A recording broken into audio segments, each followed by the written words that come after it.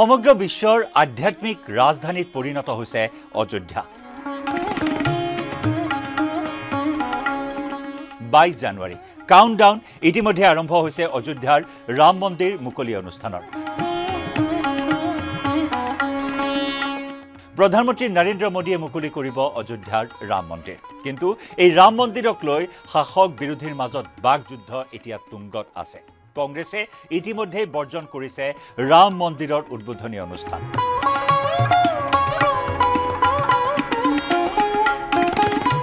ৰাম মন্দিৰ উদ্বোধনী অনুষ্ঠানত কংগ্ৰেছে উপস্থিত নথকাৰ সিদ্ধান্ত ইতিমধ্যে গ্ৰহণ কৰিছে অৰ্থাৎ কংগ্ৰেছে বয়কট কৰিছে অযোধ্যাৰ ৰাম মন্দিৰৰ উদ্বোধনী অনুষ্ঠান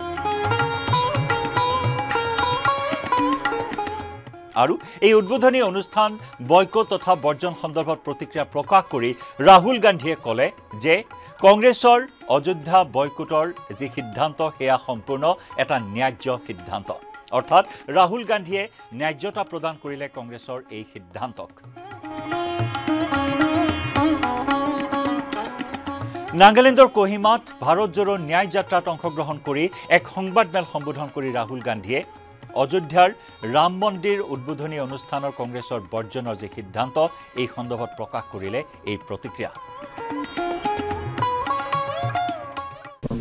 The issue frankly the RSS and the BJP have made the 22nd January function a completely political Narendra Modi function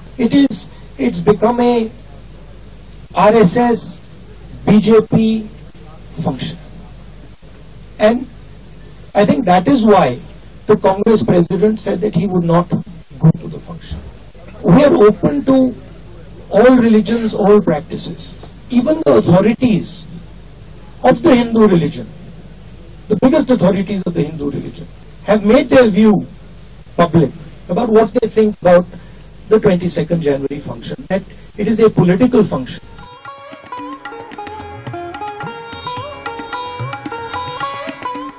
ৰাহুলে লগতে ক'লে এয়া নৰেন্দ্ৰ মোদীৰ নিৰ্বাচনী এজেণ্ডা ইতিমধ্যে কংগ্ৰেছে তীব্ৰ প্ৰতিক্ৰিয়া প্ৰকাশ কৰিছিল যে অযোধ্যাৰ ৰাম মন্দিৰৰ নিৰ্মাণ কাৰ্য সম্পূৰ্ণ হোৱাই নাই গতিকে তেনেস্থলত কেৱল বিজেপিয়ে নিৰ্বাচনী বৈতৰণি পাৰ কৰিবলৈ 24ৰ মহাৰণ পাৰ কৰিবৰ বাবে এয়া এক নিৰ্বাচনী এজেণ্ডা হিচাপে লৈ খৰখেদাকৈ অযোধ্যাৰ ৰাম মন্দিৰ মুকলি কৰাৰ বাবে এই প্ৰস্তুতি এই যুঁজা চলাইছে আৰু সেইবাবে সোনিয়া গান্ধীৰ পৰা আৰম্ভ কৰি মল্লিকাৰ্জুন খাৰ্গেলৈ কংগ্ৰেছৰ শীৰ্ষ নেতাসকলে